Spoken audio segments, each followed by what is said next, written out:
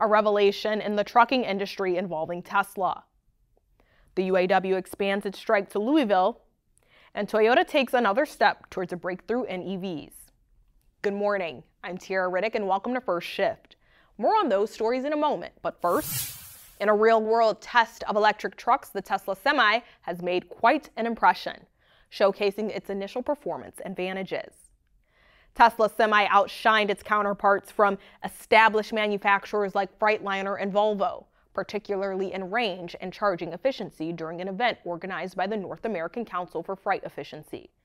The event not only silenced Tesla skeptics, but it also shattered preconceived notions about the limits of electric trucking, revealing that EV trucks can seamlessly match operations of their diesel counterparts with drivers using chargers throughout the day. For more on this story, head over to Autonews.com. Now, in a surprising turn of events, the UAW has escalated their strike against Ford, bringing the automotive giant's largest assembly lines to a standstill. After nearly 4 weeks of striking, the Detroit 3 automakers, the UAW, made a significant move.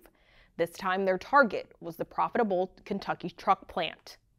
The announcement, delivered via social media, stated the strike was effective immediately, citing Ford's reluctance to progress in negotiations.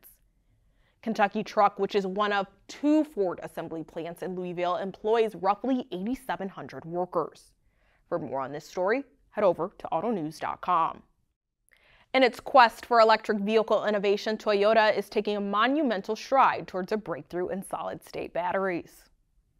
The world's largest automaker has joined forces with Idemitsu Kosan, a Japanese petrochemical giant, to develop mass production methods for the crucial battery electrolyte.